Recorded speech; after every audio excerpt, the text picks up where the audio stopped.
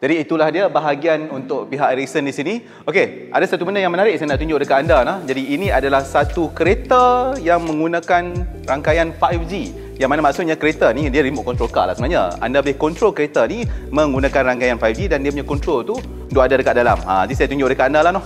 Jadi kalau nak ikutkan secara teori kan, memandangkan belakang ni dia ada satu router 5G dekat sini. Jadi dia kan nampak kan dia ada network connection masuk dalam tu, so dia ada komputer di dalam tu. So untuk nak control ni dia gunakan 5G router ni. Jadi kalau nak ikutkan kan, saya boleh bawa kereta ni, contohnya kalau dia punya controller tu dekat sini, saya boleh bawa pergilah naik atas highway ke apa ke sampai kat Sriwijaya, Putrajaya, selagi mana dia ada rangkaian 5G. Dan kalau nak ikutkan lagi logiknya, kalau kita sambungkan satu 4G ataupun 5G router kat belakang ni, jadi selagi mana ada sambungan internet, kita boleh bawa lah dia. Itu dia. Tak apa, nanti saya akan explain kat anda pasal kereta ni lah.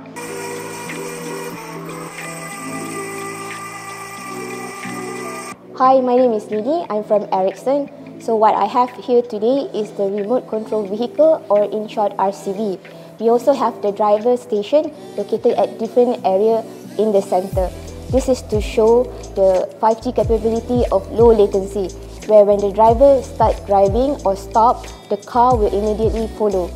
Even when you go left and right, the car will continuously follow. So how does this RCV work?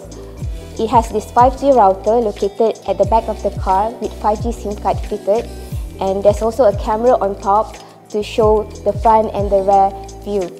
So this RCV car is also powered by edge computing. So now let's have a drive. Jom drive.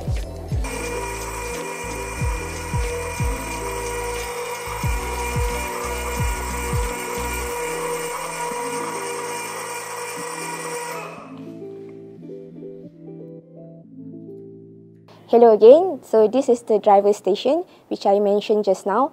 The car is now being driven from a different location.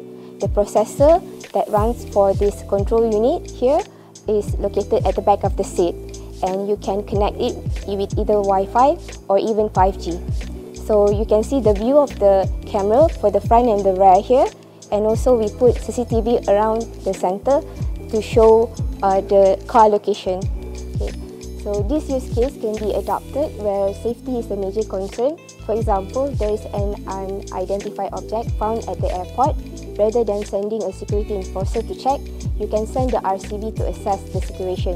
And if it really is a bomb, for example, the car can also be equipped with robotic arm to even safely defuse the bomb. Another use case is Beli, a startup company in Germany, has teamed up with both Ericsson and Deutsche Telekom, offering for door-to-door car service with tele-driving. Customer can request a car, and unmanned car will be driven remotely right at the exact location. So customer don't have to worry about parking. And when customer is done with the car, he or she can just leave it wherever, and the car will be driven remotely to the next customer or designated place. All of this real-life use case is made possible with 5G low latency capability. Thank you.